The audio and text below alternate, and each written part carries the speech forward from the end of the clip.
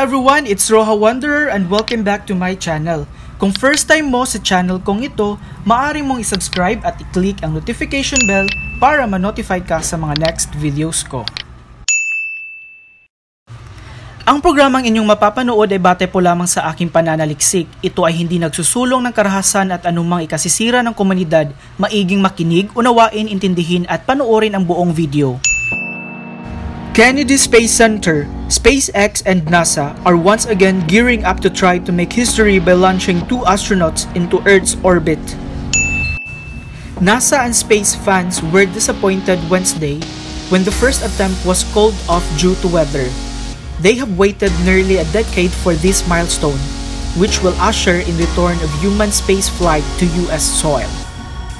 It's hurricane season in Central Florida, and that means launch officials are dealing with weather conditions that are often severe and extremely fickle. After enduring several thunderstorms and a tornado warning on Wednesday, the sky began to clear up right around lit-off time, but ultimately, ominous clouds and the risk of lightning was too high to allow the launch to proceed.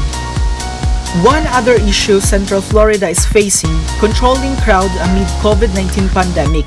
Florida beaches opened earlier this month, and during SpaceX's first launch attempt on Wednesday, local news outlets reported that spectators crowd public viewing sites, even as a series of thunderstorms rolled through the area. The Kennedy Space Center Visitor Complex, which did not sell any tickets for Wednesday's launch, officially reopened on Thursday. This will mark the first time in history that a commercial aerospace company has carried humans into Earth's orbit. NASA and space fans have waited nearly a decade for this milestone. The United States hasn't launched its own astronauts into space since the Space Shuttle program ended in 2011. Since then, NASA's astronauts have had to travel to Russia and train onto country's Soyuz spacecraft. Those seats have cost NASA as much as $86 million each. But the space agency chose not to create its own replacement for the shuttle. Instead, it asked the private sector to develop a spacecraft capable of safely ferrying astronauts to and from the International Space Station. A controversial decision, considering that NASA had never before outsourced the development of a human-rated spacecraft.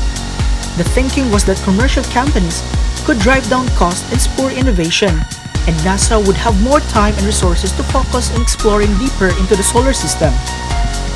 2 veteran astronauts, Robert Behnken, 49, and Douglas Hurley, 53. They worked for NASA, but they've worked closely with SpaceX and have been trained to fly the Crew Dragon capsule, which will become only the 5th spacecraft design after the Mercury, Gemini, Apollo, and Space Shuttle vehicles that NASA has certified as safe enough for humans. Behnken and Hurley both began their careers as military test pilots and have logged hundreds of hours piloting supersonic jets. They also both flew in previous Space Shuttle missions when NASA selected them for this mission in 2018. It continued a long lineage of military test pilots who were deemed to have the right staff for groundbreaking moments in human space flight history. NASA wants to keep Behnken and Hurley on the space station until another Crew Dragon capsule is ready to send more people on its next mission. The astronauts told reporters last week that they're expecting to spend 1 to 3 months in space.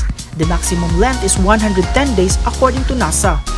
When Behnken and Hurley return home, they'll board Crew Dragon, journey back through the atmosphere, while the vehicle deploys parachutes and then land in the Atlantic Ocean. The International Space Station has orbited Earth for 2 decades. The United States and Russia are the station's primary operators, but 240 astronauts from 19 countries have visited over the years. Rotating crews of astronauts have staffed the ISS continuously since year 2000, allowing thousands of scientific experiments to be carried out in microgravity. Research has included everything from how the human body responds to being in space to developing new medications. Typically, about 6 people stay on the International Space Station, but right now, there are only 3. NASA's Christopher Cassidy and Russia's Anatoly Ivanishin and Ivan Wagner. Please like this video and subscribe, and don't forget to click the notification bell to be updated for my latest videos.